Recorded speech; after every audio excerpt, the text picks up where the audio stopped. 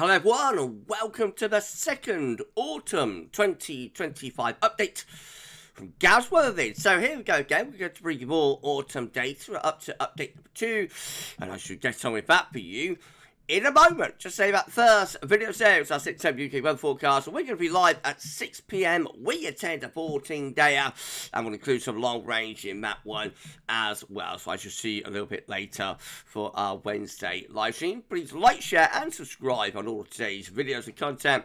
Thank you so much everyone for doing that. Thank you so much to Ricardo, to Richard Shaw for our lovely autumn updates gift, and thank you so much to Shrine Brim for sorting out all of the years for us. Thank you so much to Terry Scoldy as well, of course, and the hashtag Team Gav doing an amazing job for us as ever. I'm going to give you a little bit of information. So, the autumn forecast. Remember, each one of these updates, week by week, is building up a picture forensically until we arrive at our autumn destination, which is the seasonal forecast, the 4 of those a year. The autumn forecast will be released on Wednesday, the 27th of August. Wednesday, 27th of August will be the date of our autumn forecast. So, you know, got a few months to go. About 3 months to go. Less than 3 months, isn't it? Anyway, you know, we've got to the end of August to go. It's going to be a long one. So, we're just at the start of the updates now. But that's one for your diaries. Please like, share, and subscribe on all of today's videos, content, etc., etc. Thanks so much everyone for doing that. And let's crack on then with your second autumn update. We're going to begin with CET, so we're doing a May data special, May to autumn data special this week. So, May 2025 came in with a central England temperature of 13.2, 2.1 degrees above 61 to 1990 average. And you know that we love a countdown at GavsWeatherVids, because that is in fact within the top 10 warmest May CT since 1950. So, here we go then. At number 10, we've got 1998, the 10th warmest May for Central England temperature was 1998. This is how autumn 1998 comes out. Rather unsettled, a rather westerly autumn. This one with plenty of low pressure in from off the Atlantic. Had a wet October, quite an unsettled September as well, I think. I reckon November was a bit dry, but also a bit cooler with northerly snaps coming and going. Number 9, we've got 2022. So after the long, hot summer of 2022, the high pressure went north and allowed lower pressure in off the Atlantic. The hot summer broke at the beginning of September with those spectacular thunderstorms. I'm sure you all remember those, and torrential rain. And the rest of the autumn was generally quite wet, but also mild. At number 8, we got 2025. So yes, the 8th warmest May was 2005, a central England temperature. The questions we're trying to answer are, what will the autumn of 2025 have in store? We don't yet know, but we're going to try and answer those questions on the 27th of June. August, I should say. At number 7, we got 2017. So this one with low pressure sitting to our east and northeast, high pressure out in the Atlantic, winds coming in from a northwesterly direction. So, of course, the skies go Martian orange on the 16th of October 2017 as we get the remains of Hurricane Ophelia. That's what the autumn is mainly remembered for, but also had quite a wet spell during September, a little bit cooler as well for that September. Had a very wet day, I think, in October.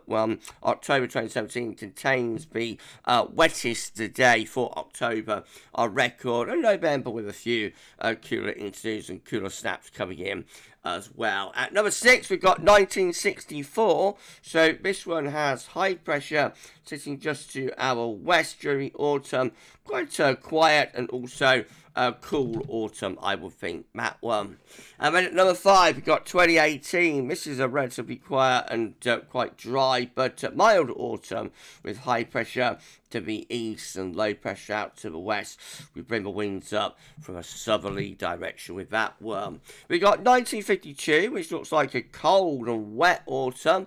At number 4, high pressure in North Atlantic, low pressure to our south and east. So winds coming in from a northeasterly direction, cold and wet for that autumn. Then at 2008, at number 3, we've got high pressure to the west and low pressure to the east. It's a cooler autumn compared to a lot of them that we had during the 2000s and have had recently. Has, of course, famously, rememberably, is that word? Has snow anyway in the south, because Lowland southern England at the end of October. Wet spell during September, and a few cold snaps in November. Perhaps a hint of the winter to come.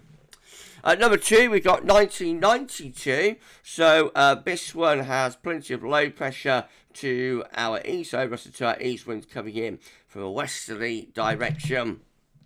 So, quite a wet September, a really potent cold snap, late October of 1992 with severe frost for October.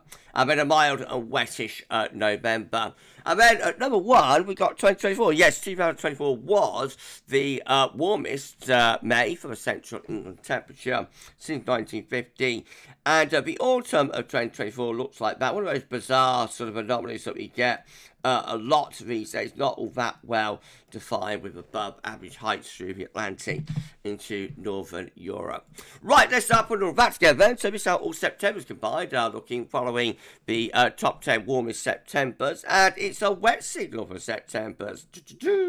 Interestingly, with low pressure through much of West Europe combined with blocking going up to the north. So quite a wet signal for the Septembers there.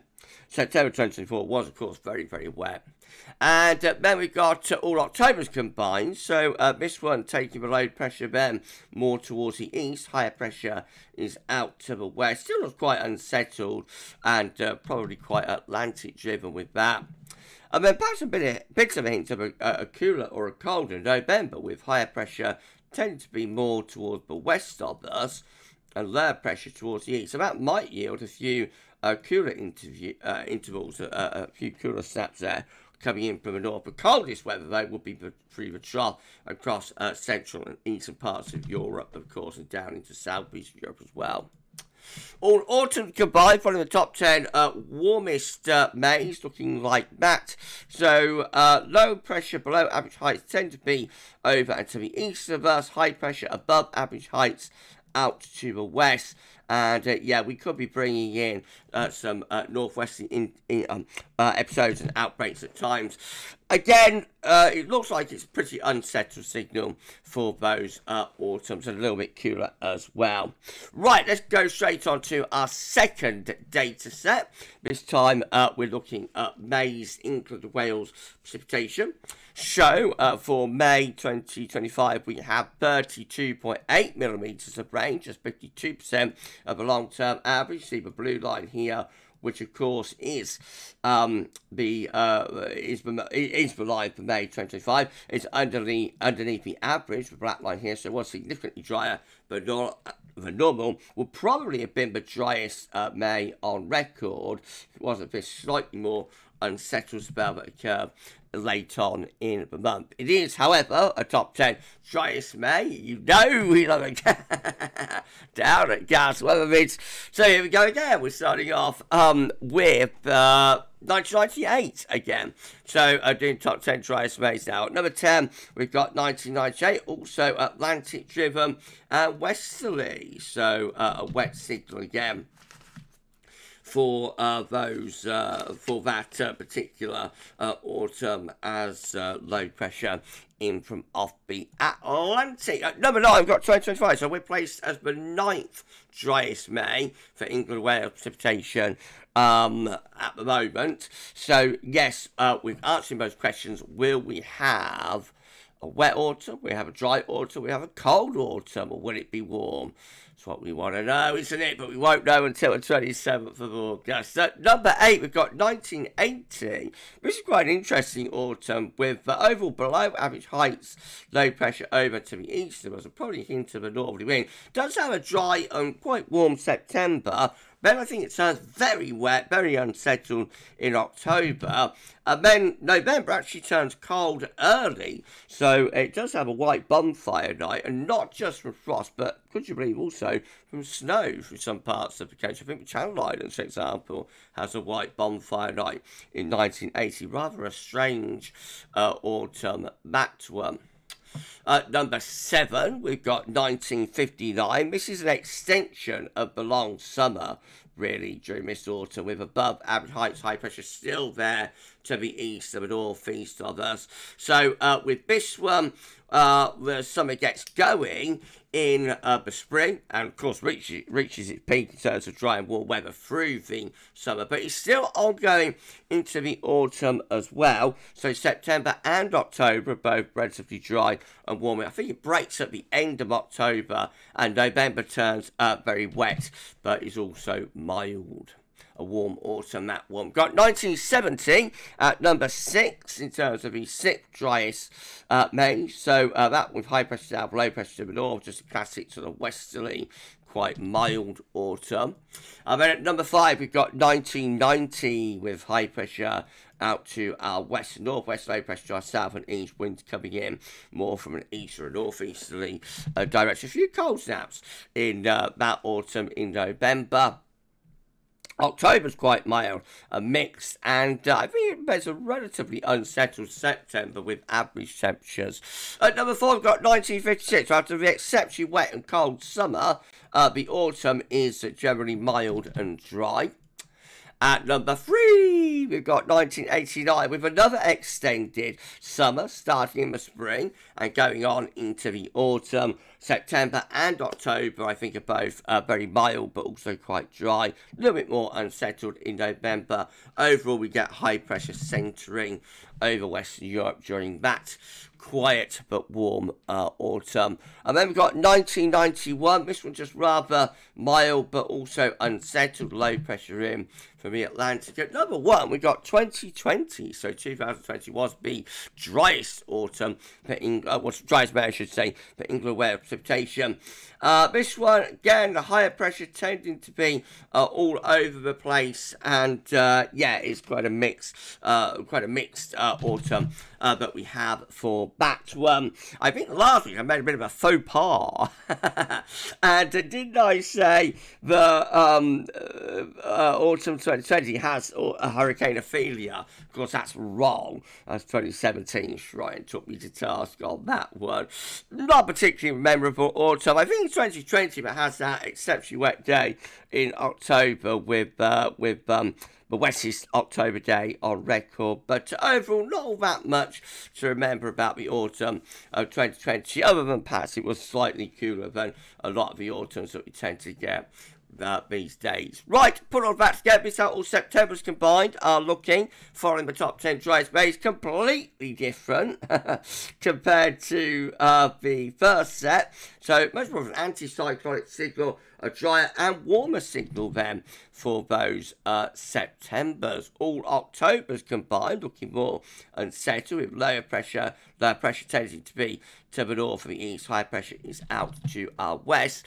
And all Novembers combined, that could be a rather colder signal with some higher pressure between Scotland and Iceland, maybe pulling the wind around to more of an easterly there. Perhaps a dry, colder signal for the Novembers. And this is how all autumns combined look, following the top 10 driest Mays. And we tend to get higher pressure centering over and just to the west of us. Right, okay, what's that doing there? That's a surprise. Let's go on to our final data set. And for this one, we're going to be looking at the top 10 sunniest Mays and the autumns that follow them, as yes, we did see yet again another very sunny month in what was an exceptionally sunny spring. So that's how the sunshine average comes out for May 2025. Interesting, Matt, it was particularly sunny in the north, not quite as sunny down in the south, actually.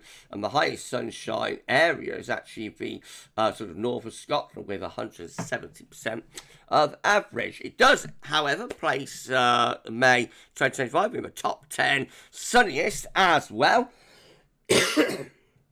So sorry everyone, big happy all live stream, bad cough. And so for our final data set, we are going to be doing another countdown. Hold on, everyone. Okay, let's do that then. So we're going to start at number 10 with 1959. Again, that one's back. High pressure is over. So the eastern country winds coming up from a southerly direction. A warm and dry autumn in 1959. At number 9, we've got 1977 with low pressure off the Atlantic. This is the autumn I was born.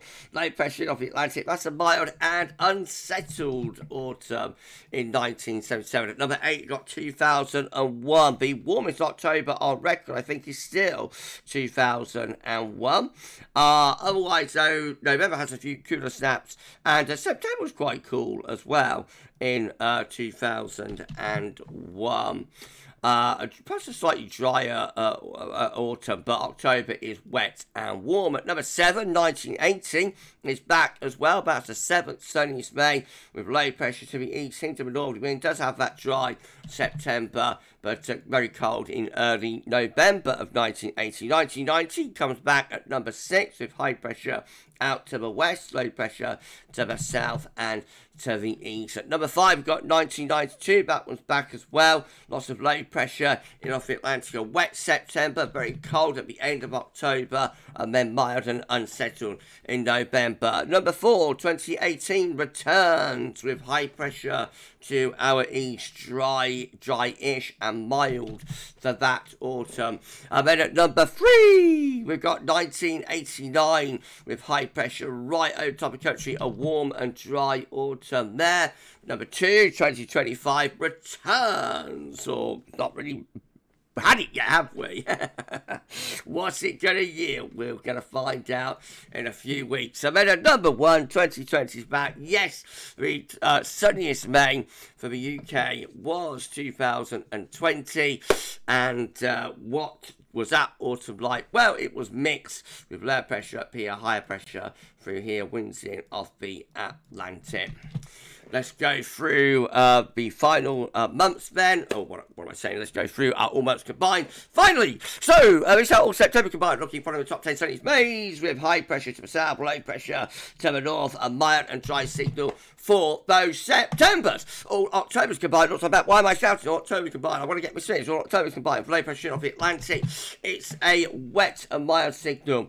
And all Novembers combined for the top 10 sunniest Mays with high pressure right in over top of the country. So a dry anticyclonic, probably relatively mild-ish signal, but could be some frost. Lastly, all autumns combined look like that for the top 10 sunniest Mays with low pressure away towards Greenland, Iceland, and higher pressure to be through West Europe. It could be a more anticyclonic signal for those autumns. And we're done with our second Autumn 2025 update. There we go. So if you've enjoyed this video, please like, share, subscribe. We'll be doing more long range for you next week, of course. Don't know what we're looking at next week yet, but will be another autumn update for you then. We're going to be live at 6 p.m. So if you've got any questions about this update, then fire away on our live stream. We'll also be live streaming 10 to 14 day and bringing you some long range as well. Thank you so much to Richard, Shrine and Terry, hashtag Team Gav, for the work on this autumn update. We'll end it there then. You enjoy the rest of your Wednesday, and for this one, that's all for now. Thank you so much for watching. We'll see you again soon. Bye for now.